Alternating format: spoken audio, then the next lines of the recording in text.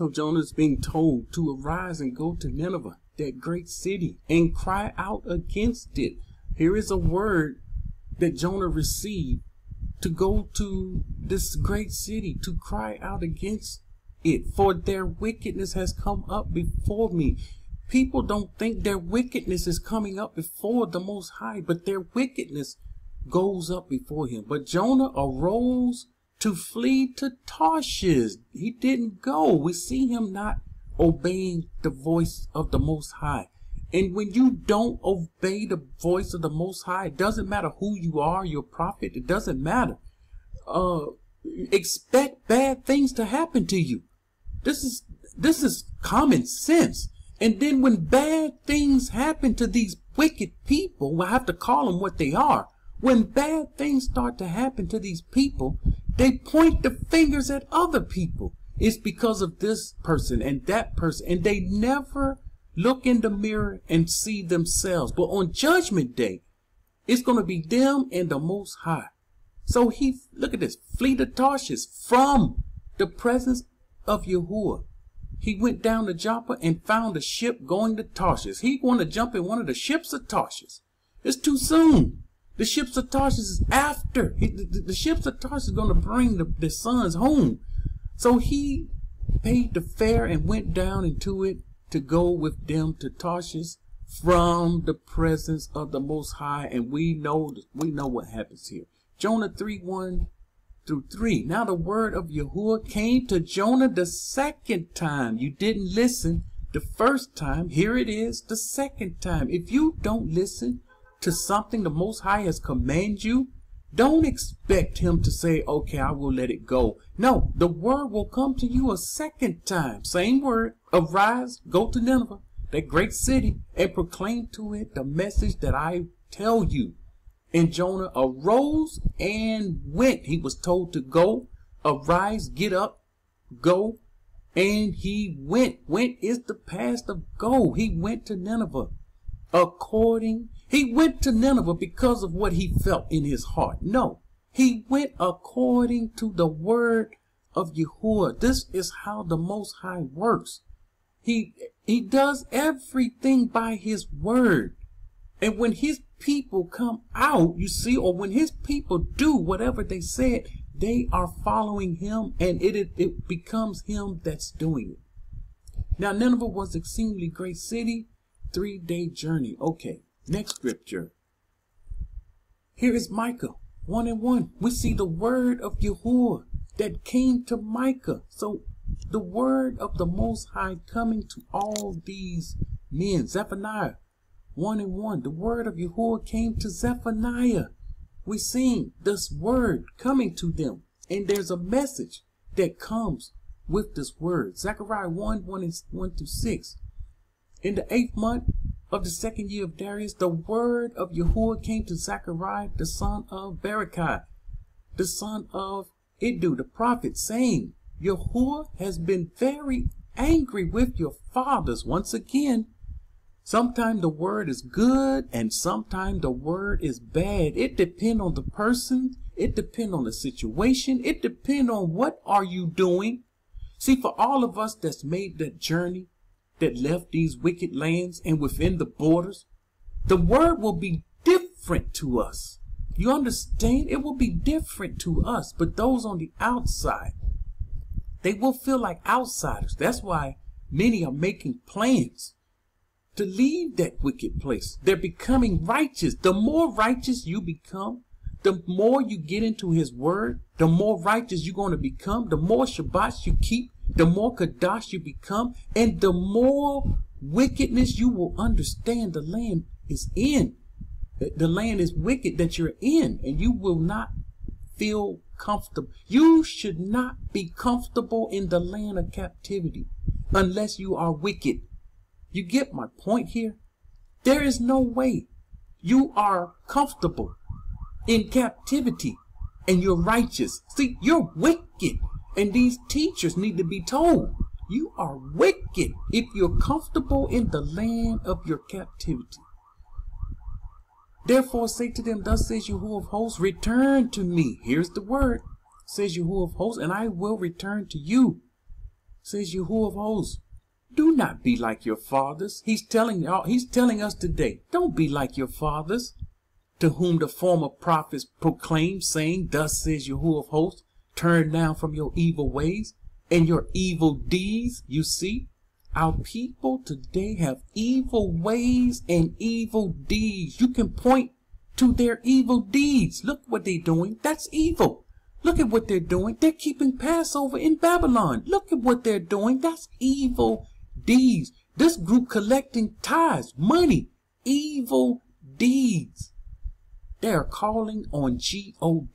Evil deeds. They are calling on Christ.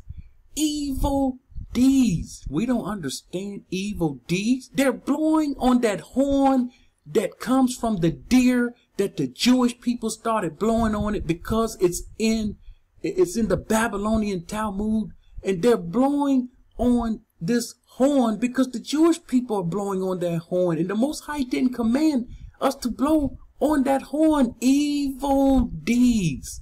These are evil deeds. They're drinking wine from Edom. They're drinking Edom's wine on what they call the Passover. Evil deeds. Don't they know these wines? They even call them spirits. Evil deeds. Are these people trying to make their own wine? If they're going to drink wine, are they trying to make their own wine? No. No, look at the bottles. Look at the bottles. Evil deeds. And they would not hear nor heed. Listen, these teachers, they're scrolling. They know what's out. They know what teaching is out. They know who's teaching what. And they know a lot of what they're doing is evil. They know the teaching on tithes. They know that crap came from Christianity. They know. They know it was the Roman Catholic Church that said in one of their councils that the Council of Trent, they know that they said that Louis is no longer priest and that the Roman Catholic Church assumed the priesthood. They know this. And so now we can collect the tithes, and they continue to do evil deeds. And he will not hear. Listen, the Most High not going to hear from these people, and he's not going to. But they did not hear nor heed me, and he's not going to listen to them. Your fathers, where are they? Here is a question the Most High is asking. Our fathers, those that was in the wilderness committing all kind of wickedness, where are they? And the prophets, do they live forever? No. Moshe said, I will die and surely you guys will go off. So I'm going to leave as a witness heaven and earth. He left heaven and earth as a witness that the word of the Most High stands and that we should keep it. It says, yet surely my words and my statutes, which I command my servants, the prophets, did they not overtake your fathers? Don't we understand what happened?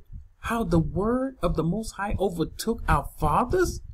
So they returned and said, just as Yahuwah of hosts determined to do to us, according to our ways and according to our deeds, so he has dealt with us. It's almost as if, we did what we did, and he did what he did. Here is Luke. You don't see this much in the New Testament, but we have an example in the so-called New Testament. Of course, the word of Yahuwah never, here's another point. The word of Yahuwah never came to Paul. Never, ever. Will you see that? But all through the scripture here I've been going through, we see the word of the Most High coming to these people. Paul got a revelation. And this revelation, it was between him and whatever evil ruach that was dealing with him. But it was a revelation. This is what he said. This coming from him. He didn't say, the word of the Most High came to me. The word of the Most High came to John, son of Zacharias, in the wilderness. Another point. The Most High's word comes to his people the most in the wilderness. When this group, in these last days, when the time comes, this group go into the wilderness, the word of the Most High will come to the people once again from the Most High himself. When they was in the wilderness, and they was at that mountain, and it was a meeting at the mountain, the word of the Most High came to them from his mouth Moshe wasn't speaking. He was speaking. And when they heard it, they heard the lightning and the thundering, and they saw the fire and the smoke. They was afraid for their life. They heard the word of the Most High. It came to them. And once again, what he done in the past, he's going to do again. We wonder why. In Matthew 23, 37 through 39, we wonder why Yahushua made this statement, O Jerusalem, the one who kills the prophets and stone those who are sent to her. These men was killed and stoned because they was carrying the word of the Most High. And the wicked people didn't like the word that they carried. And so see, if you're righteous, you should have the word of the Most High in your mouth, in your heart, and in your mind. You have to be consumed in his word so you don't get tripped up. And when this happens, you're going to see people come against you heavily.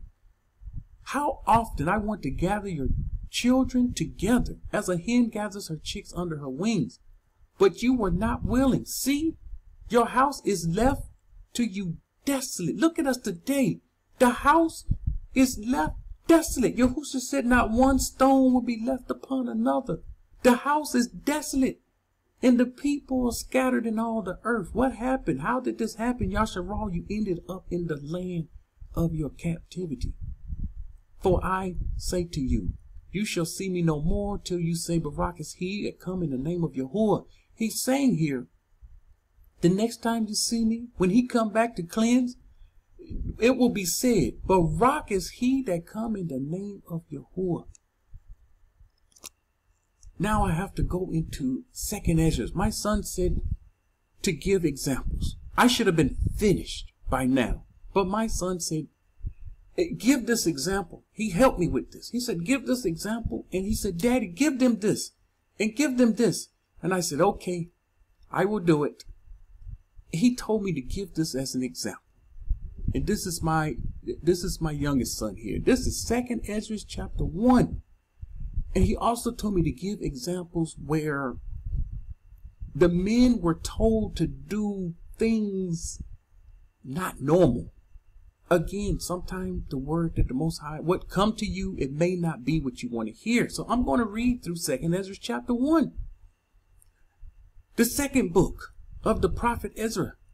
Of course, Esdras is Ezra, the son of Sariah, the son of Azariah, son of Hilkiah, son of Shalom, son of Zadok, son of Ahitub, son of Ahijah, son of Phinehas, son of Eli, son of Amariah. You see these names? Son of Azariah, son of Meredith, son of Arna, son of Uzzah, son of Bord, son of Abishua, son of Phinehas. Oh, we know these names from the wilderness. Son of Eleazar, son of Aaron, of the tribe of Louis. So we're seeing here genealogy. Remember, the wicked one says, strive not in genealogy. Here is Ezra's direct bloodline to Aaron. And Ezra's Louis. He is from Louis, who was a captive in the country of Medes, which is modern day Iran, in the region of Artaxerxes, king of Persians. The word of Yahuwah came to me saying, here is the word of Yahuwah coming to Ezra. And once again, it's order, it's the direction. Go and declare to my people their evil deeds. He's being told, go and declare to my people their evil deeds. Once again, this is something they may not want to hear. And what he's going to do, the Most High is going to use Ezra to speak to him, through him to his people of their evil deeds. And he's being told to go. Remember, you have to get up and do something.